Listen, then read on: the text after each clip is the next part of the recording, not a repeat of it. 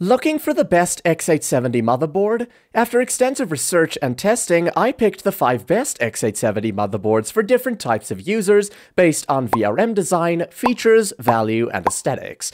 These motherboards aren't ranked in any specific order, so be sure to watch until the end to find the one that's best for you. So let's get started. Current prices and all motherboards mentioned in the video are available in the description. First, we have the best X870 motherboard for creators, MSI Mag X870 Tomahawk Wi-Fi. If your build is aimed at content creation, heavy multitasking, or professional workloads, the MSI Mag X870 Tomahawk Wi-Fi has you covered. It's packed with creator-focused connectivity, including USB 4 Type-C, optional dual USB-C Gen 2, triple USB-A Gen 1 and Gen 2, Wi-Fi 7, and Realtek 5GB LAN, all in one rear I/O cluster. That's enough bandwidth to connect external storage bays, Thunderbolt docks, livestream mixers, and more without needing to invest in a separate USB hub. The Tomahawk comes with a 14+2+1 duet rail power system featuring 80A SPS and large Frozr heatsinks, allowing you to overclock your Ryzen 9000 series processors without worry. It also supports dual-channel DDR5 up to 8,400 megatransfers per second overclocked, PCIe 5.0x16 for GPUs, and 2 PCIe Gen 5 M2 SSD slots. All in all, the MSI Mag X870 Tomahawk Wi-Fi stands out as my main pick for creators because it covers all the essentials without a premium pricing. Whether it's editing, multitasking, or handling large files, the Tomahawk gets the fundamentals right. However, for users with more specific workload demands, there are a few strong alternatives worth considering. For creators handling real-time 3D rendering, animation, or other high-intensity CPU workloads, the MPG X870E Carbon Wi-Fi might be a better fit than the Tomahawk. It features a more robust 18-phase VRM design with 110A power stages, offering significantly better thermal headroom during sustained all-core rendering sessions. On the other hand, for video editors working with massive raw footage, the Gigabyte X870E RS Master comes with 3 PCIe Gen 5 M2 slots with fewer lane sharing compromises, and an onboard 5GB Ethernet LAN port, which can be a real time saver for transferring large files to network drives or NAS setups. To sum up, what I like on the MSI Mag X870 Tomahawk Wi-Fi is the excellent overclocking opportunities, the screwless M2 Shield Frozr implementation, and the impressive connectivity options. On the downside, there is not enough room for SATA storage. Next, if you're building a small form factor PC, Asus ROG Strix X870i Gaming Wi-Fi is the best MiniITX X870 board. This is one of the few MiniITX X870 boards currently available.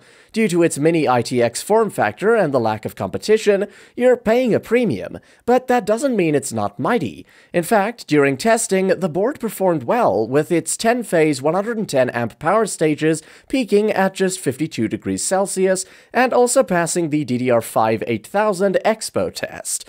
The VRM power phase configuration at 10+2+1 is slightly weaker than most ATX X870 boards, but this board isn't specifically geared towards overclocking.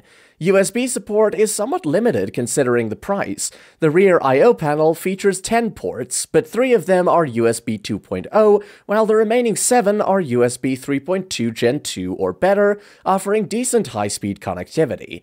Because of its small form factor, RAM capacity is capped at 96GB, but it can be overclocked to 8,400 megatransfers per second, which is great to see.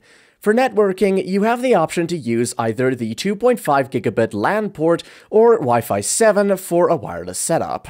That being said, this board's standout feature is also its most apparent weakness, as its size limits its capabilities compared to traditional ATX motherboards with more headers, ports, and expansion slots. If you're aiming for a compact MiniITX build, you'll have to make some sacrifices, including fewer RAM DIMMs, PCIe slots, and internal connections. However, Asus has done a good job of addressing these limitations by including the ROG Strix Hive 2 and FPS card add-ons. To sum up, what I like is the high-speed networking support, and it includes add-ons to expand functionality. On the downside, fewer slots and internal ports than traditional ATX boards, limited overclocking capability, and it's expensive. Next, we have the best budget entry point into the new AM5 platform, the Gigabyte X870 Eagle Wi-Fi 7.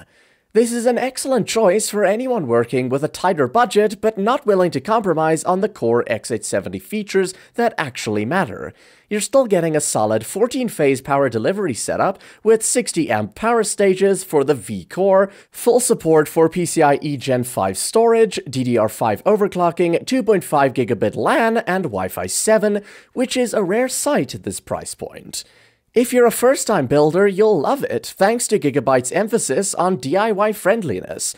Features like their easy latch design for PCIe and M2 slots, a pre-mounted I/O shield, and a Q-Flash auto-scan BIOS make installation hassle-free. There's also plenty of storage options with 3 M2 slots, including one PCIe 5.0x4 and several SATA ports as well. Still, it isn't flawless. The primary PCIe 5.0 M2 heatsink sits so close to the GPU that it can pick up exhaust heat. For those who want high-speed storage, future-proof I/O, Wi-Fi 7, and flexible connectivity in a budget-conscious, DIY-friendly package, the Eagle Wi-Fi 7 is a solid pick. However, if your priority leans more towards a workstation-style setup with proven stability, the MSI Pro X870p Wi-Fi is worth considering. Its reliable tuning features, consistent memory support, and stable BIOS make it ideal for long-term productivity builds where next-gen wireless or full Gen 5 lane saturation isn't a priority. It generally lands in the same price bracket as the Eagle, so the choice here comes down to whether you prioritize next-gen features or long-term stability.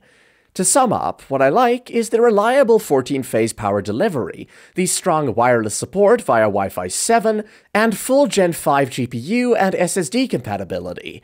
On the downside, the aesthetics are pretty plain, and the thermal layout around the primary M2. Stepping things up to the big guns, the MSI MPG X870E Carbon Wi-Fi is my suggestion for the best high-end X870E motherboard. It brings premium-grade everything, from a high-end 18+2+1 VRM design and impressive memory support up to DDR5 8400 overclocked, to robust heatsinks, dual PCIe Gen 5x16 slots, USB 4, and Wi-Fi. This motherboard has everything ready, even for the most power-hungry 9000 series CPUs. One thing that sets this motherboard apart from others are the handy DIY features it comes with, like the smart button for multiple hardware controls, AI boost technology that allows one-click overclocking, a screwless M2 Shield Frozer system, and MSI's BIOS and software suite, which continues to be among the most beginner-friendly while still giving enthusiasts full control. You also get enough connectivity options, with 13 rear and 9 front USB ports, most of them being USB 3, along with 2 USB 4 ports. When it comes to the competition, there are options like the Gigabyte X870E RS Master and Asus ROG Strix X870E-E Gaming Wi-Fi. In terms of core specs, such as power delivery, PCIe 5.0 support, and networking, they're quite similar. Where the Carbon pulls ahead is USB connectivity, with even its slowest rear I/O port running at 10 gigabits per second. This is ideal for users relying on fast external storage. On the other hand, the RS Master leans more towards thermal performance, and it's worth a look if you want something with a more workstation-grade focus. As for the ROG Strix, it's the better pick if you're into gamer aesthetics, aggressive design elements, and ROG-exclusive features. To sum up, what I like on the Carbon Wi-Fi board is the smart button functionality, the handy DIY-friendly features, and there are lots of connectivity options. On the downside, RGB design may be too flashy for some. Finally, my top choice is the Asus ROG Strix X870A Gaming Wi-Fi. This motherboard stands out as the most balanced choice for the majority of PC builders. It's not trying to be a hardcore overclocking board or a stripped-down budget model. Instead, it's well-rounded in all areas, whether that means having robust VRM cooling that can handle high-end chips like the Ryzen 9 9950X3D, or being well-equipped connectivity-wise, offering a single Gen 5x16 graphics card slot, 2 Gen 5 M2 SSD slots, and 3 Gen 4 SSD slots. And it's not just the top choice, but also the best white X870 motherboard, thanks to its striking white PCB that brings a fresh and modern aesthetic to almost any system build. The matching metallic heatsinks enhance its clean, crisp look, while the subtle RGB lighting on the I/O shroud gives you the flexibility to keep things sleek and understated, or go for a more bold, luminous setup. On the I/O panel, you'll find 12 USB ports, with the slowest being USB 3.2 Gen 1. While that's generally a good thing, it also means that if your peripherals still rely on USB 2.0, you might end up spending a bit more to upgrade those as well. Audio is slightly more limited, but seeing optical SP-diff alongside the basic in-and-out 3.5mm jacks is a nice touch. If you're looking at alternatives in the same category, the Gigabyte X870 Aorus Elite AX is worth considering.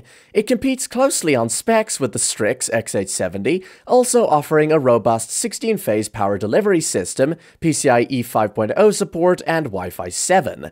Gigabyte's DIY-friendly touches, such as easy latch slots, a debug zone, and a tuner-friendly BIOS, earn it extra points from first-time builders and manual overclockers. For most gamers and creators, though, the ROG Strix X870A will be the go-to for its future-proof connectivity, AI-powered tuning, and premium aesthetics. However, for those who value hands-on tweaking, appreciate build convenience, and want great performance without giving up customization, the Gigabyte X870 Aorus Elite AX is a compelling alternative. To sum up, what I like is the great VRM performance, the rear I/O selection, and the gorgeous white design. On the downside, it's expensive, and there's no dual Gen 5x16 slots.